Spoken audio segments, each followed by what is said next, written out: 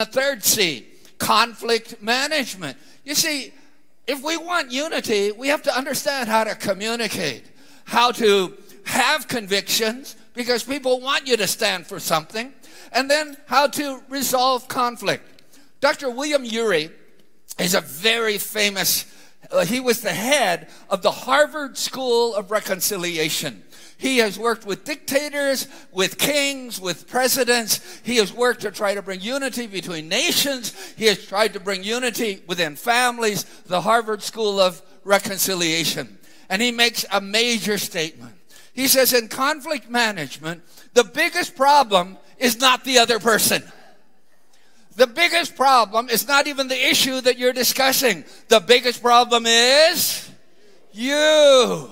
Yeah, you may have your convictions, but it's how you're handling it. It's the emotions that you have in the middle of all of this. Are you willing to listen to one another? You know, in Chinese, the word is a very picturesque language.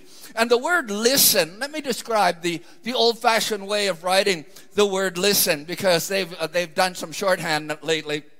But the old-fashioned word for listen, on the left-hand side of the word, you have the ear is king. God made you with two ears and one mouth, right? The ear is king. So that when you're listening to somebody, you're not listening to 100 different voices. Your eyes aren't going all over the place. You are listening to that person. Then on the other side of the word, you have total focus. Total focus on that person. And then on the bottom third of this thing, you have one heart. With one heart, total focus, you are listening to the other person. My friend, people know you cannot agree with them on everything.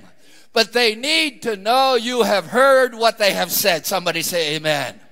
Everybody deserves to be heard. Everybody deserves to have heard. And Dr. William Ury says this.